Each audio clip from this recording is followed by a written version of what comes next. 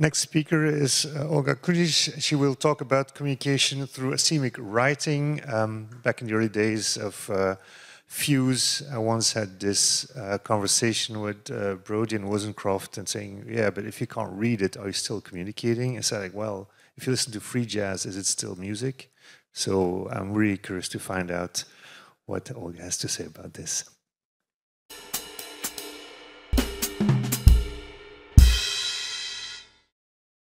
Hello, everyone. I would like to start with a statement that my regular handwriting is really bad. So if you have the same, I will try to make you sure that you can turn it into the art project. And those of you who have beautiful handwriting, so I hope you will also find some kind of inspiration in this project, or maybe some space for reflection or discussion. So basically, this is how the project looked. I did it during my pandemic years. That's why everybody is in masks. And this is my teachers, and they tested this installation. I'm saying Asemic writing, but I consider that it might be not in use very much. Basically, it's Asemic writing. I learned about this term from Asemic magazine by visual poet Tim Gaze, and later on in a book of Peter Schwenger, which calls The Art of Asemic Writing, The Art of Writing. And I like the idea to communicate some message with not a literal writing as we used to, but with something more abstract, so you can pay attention to the shape and the emotions. The title of the work is Empathy. And I was honestly, I was shocked how many works I found on the internet, how many people decided to do works in this Asemic writing. So Asemic without semantic meaning, yeah? But you still put a meaning of emotions there. And a lot of people, visual poets, designers, artists, both amateur and professional, they work, they do some kind of, or they imitate the writing by repeating the patterns we well know, like, for example, lines and the gestures by hands. So yeah, this is all about also putting additional sense to something you couldn't write, but you still need somehow to understand what is the story behind this. So it's not totally doesn't have the sense, but it doesn't have the sense as we get used to see in our writing. And still, when it's unreadable, there is still a lot of information you can extract from the writing. For example, this one I found in my old notebook. When I was a student, I used some notebooks for making notes during the lecture. I couldn't spot what exactly happened during this during this lecture, but I totally see that I was stressed. It's aggression. That's what I do when I'm frustrated, but I cannot tell it, or I disagree. You know, I started to do some angry scribbles in my notebook. So that's how you can spot. You don't know what is here, but you can definitely see that I was not happy this moment. And this is the actual work, and that's how it was prototyped. And you can see there was additional layer. I couldn't show you during the presentation because it was installed as a huge set of book scrolls. But basically, I used conductive materials connected to it to connect to computer and hardware and the software. So when you touch the works, the sound was played, and the sound was also concrete. It's related to very much to our communication process. While we are not just writing something, when we talk to each other, we use our voice, we use our intonations. So that was a reflection of that in this work. And the third thing, it was a gesture, yeah? So how you run the sound, you touch the work, and the sound plays. And the gesture, it's not just the gesture of writing thing, but for me, empathy is when the friend tell me the story, and I want to say I'm here, but I don't always, I'm not always can put it in right nice words. So I basically touch the shoulder of a person to say, hey, I'm here, I understand you totally. So that was a gesture of touching, subtle touching, and you hear the sound, so the installation talks back to you. And in the middle, that was my naive prototype, real-life first one. That's how I imagined the work look like. And the real one, it's at my academy, Polish-Japanese one, in a building. So it's each book, it's more than 4 meters long, but it's quite narrow. So I did it real scale, but then I scan the pieces to edit it a bit in Photoshop. And this, that was not the first, actually, that was not the first sketch. This was the first one, and you can see that I was heavily inspired by undeciphered systems. It's Rongo, piece of Rongo script, if we could call it like this. And I was, I like the shapes very much and how they combined together. So I thought maybe if I still imagine that the book will be interactive and contain sounds, but I thought about this form of the regular book we get used to, because I like this, but then I started to try to find out another thing, and that scrolls come up to my mind, because you can read them, you know, as a segments, but also you can see them at the whole at a time. And the second one, I was very much stressed that time, and I feel the pressure because I have to deliver the good work, and I don't know what I'm doing. So I started from imitation. It's you can spot Henri Michaud here, and he's dancing letters, he's dancing symbols. That's what I try to repeat when I know this work, and I know many people know this. So that's what I try. I look at this work and I think, oh, this was a great idea, you know, to imagine some signs as people dancing, and that's how you can show the movement. So I started randomly to do it, but it was just for the purpose of understanding which way should I go. Yeah, we often try to imitate great masters on some stage to maybe extract something from it. And the next thing, it was done during the workshop with a Brody Nernschwander. I took a lot from here. He taught us how to use Coca-Cola pen. He literally makes calligraphy pen from a Coca-Cola can. Yeah, so that was another idea that I think, oh, so you can let yourself free and use different materials, you know, which are not supposed to be there.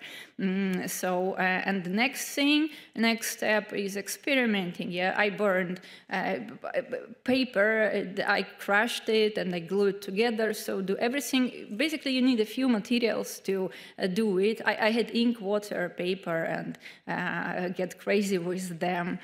But don't burn too much at home. It will smell a lot. So better open space. Checked on my flat, 2 days minimum. The smell was awful, like burning. Yeah, but the pattern, it was amazing. And during the work on this project, I extracted 3 main things which I want to make points on. 3 main things which we use on a daily basis while we communicate, like I'm standing in front of you and I communicated to you with my voice, and you might make notes or, I don't know, pictures. Let's imagine that you write down. And the third thing, you can, I gesticulate a lot, yeah, so I wanted to say maybe I'm too expressive, I'm excited about talking to you today. And you might make some gestures like this, or tired, or you are excited. So these 3 things. First is writing itself. The most challenging was to unplug the hand from the thinking process. While we all know the common patterns of our different alphabets, different scripts we use, how you can write without thinking about this, like you already know it, yeah? So that was the most challenging thing. Try to do something without overthinking, but still remembering not to do totally random stuff. So you need to remember about composition, or keep in mind initial idea, how you generally want to look at light, dark, or what the combination of strokes you would like to use. And the second thing is a gesture, and I could interpret it in a few ways. First is a gesture of writing itself, when your hand is moving and the signs appears from your hand. And the second one, as I told, the gesture when you touch someone delicately. This is my personal way of communicating to someone. I try to, touch like a shoulder, like, hey, yeah, I support you, I understand you, yeah, this is my empathy, so I'm here with you. And technically, basically, it runs the sound in this case, because the layer, I put a layer of conductive material under the paper, so in between the papers, so it's still very thin, but it conducts the movement and your touch to the program to run the sound.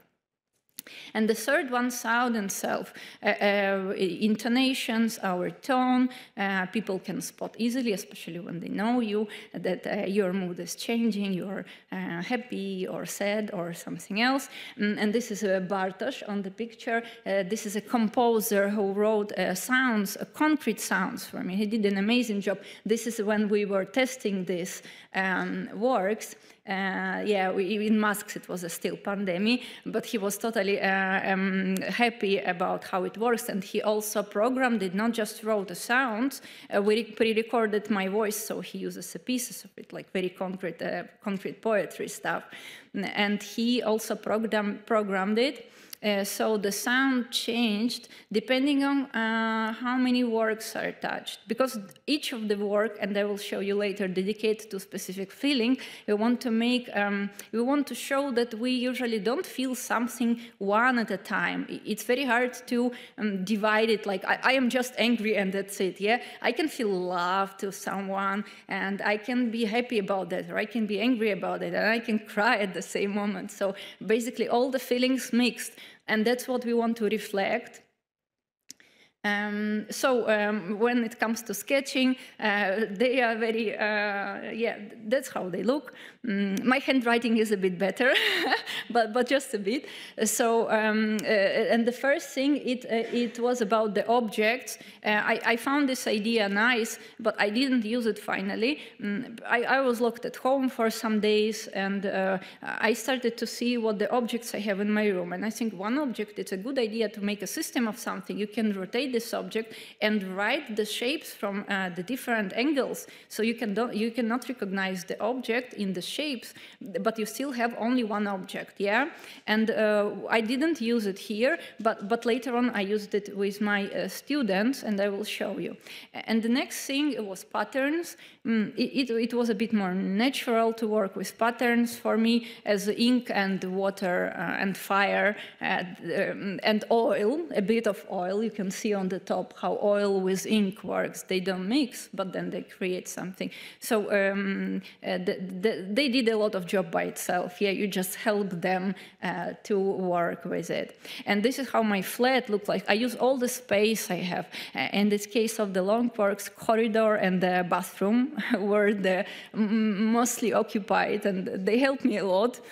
So I found out that you can stick wet pieces of paper on your bathroom walls, and it works perfectly, and then you work with it. But some of the ink is stayed, it never comes out, so every time I see it, I reflect on the idea that I did something here, yeah, and this is not my flat. So my the person whom I rent from, he didn't see it yet. And this next thing is tools. And once my painting teacher, he told me that if the tool you are working with resists you, you need to find a better solution. You need to find another tool. And I love this suggestion. I use it in many aspects of my life. But in this case, I try to find the most resistant thing to get new ideas, to get new strokes, and use something which remains letters, but not exactly letters. So in this case, I tried everything. This is a straw. I know it's physics. It has empty space inside, so of course it keeps the ink. Yeah, you can, but it's not very natural that you see the straw and you think, oh, that's what I will write with. But the most resistant tool I found out to get the vibrant light is my right hand. I'm left-handed, so the right hand resists me a lot, but I use it in this case. So this is the final set, some fragments, and the full length works. And I fastly will go one by one. So this is aggression, and you can see how sharp it is, how it's burned. Yeah, so this is a fragment, and this is full work. They were printed finally, but first they made by hands, by ink. So this is sharp edges ink. This is aggression, something you are stressed about, so you hate it. I push myself on honestly once. What I would like to tell that every time I did each work, I push myself to think about specific story. So basically, these pieces they contain my specific stories, but of course you cannot read them, but every time imagine that there is something I felt at that moment and I evoke it in my head again. So there is a story behind it. Yeah, it's not totally random. But then I found a solution on how to express it to the viewers, so you, the viewers, could feel some kind of empathy for me, or it can evoke your own story when even you've had this feeling. And the next thing is love. I imagine it as a dialogue. In my case, it was a dialogue. Every time you tell it, come back, these feelings, you know, it's a battle sometimes it's a more calm. But the end of the story, so it reminds, it stays, it's on you, what you imagine is happening then. And the next one is inspiration. For me, it's something expressive, so I use the dynamic symbols to show it, and kind of enlightenment. Oh, sorry, I am too expressive. Yeah, so this is a moment of inspiration. That's how it looks for me. And this is serenity. I lose a lot of white space. You can still claim that it's not calm, but this is my maximum, I think. I'm never calm 100%, so for me, it's my serenity. And this one is doubts. It's very heavy. So when you have it, they follows you, you know, they push you, so they don't leave you any kind of space for something else. And this is despair. It's very dark, and when it goes down, like it feels like you're falling down and you don't see any exit. So even your writing remains unreadable, and it's not seen as goals. But thanks to the team and my teachers, they pulled me out from my despair, and the work finally was displayed. And they tested it, and they were excited to listen to it, you know. And now I would like to show the video. I am on the screen, if it's possible. Yeah, I guess it's a signal.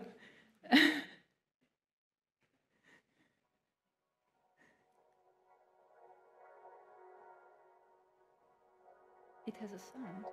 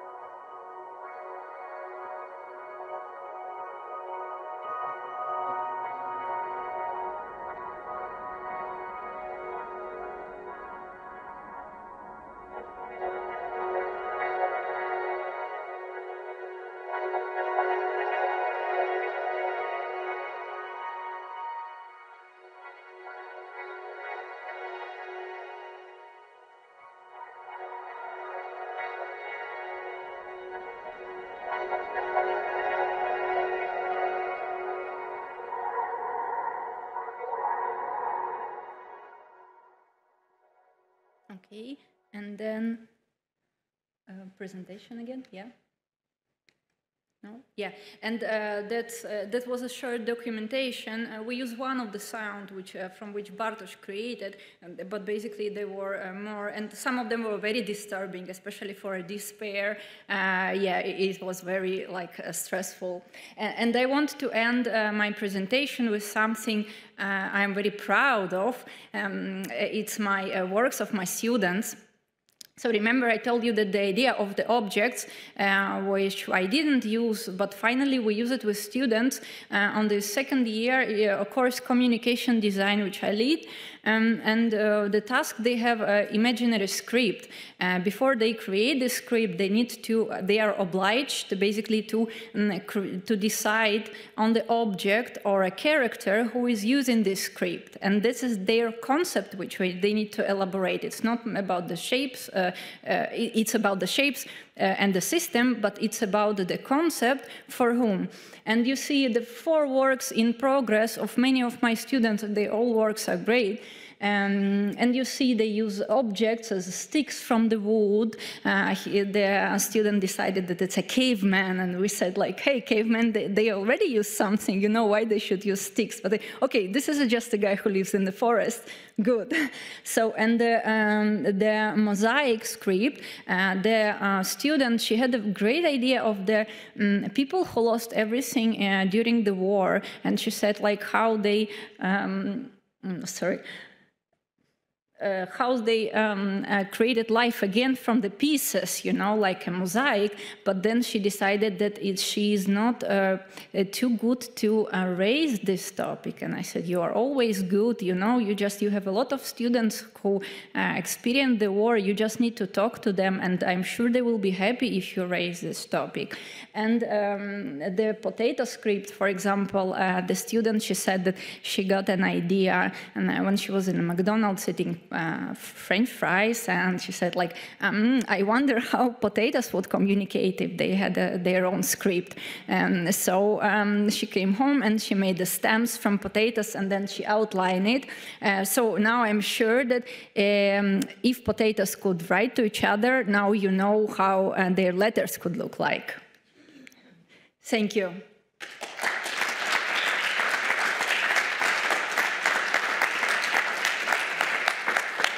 I still have a few minutes, and I brought some books because that's what I love to do, and I bound them by myself at a tiny version of my project. I had some, so please, who wish to have a piece of this work and reflect at home on it, please come and I will be happy so you keep it.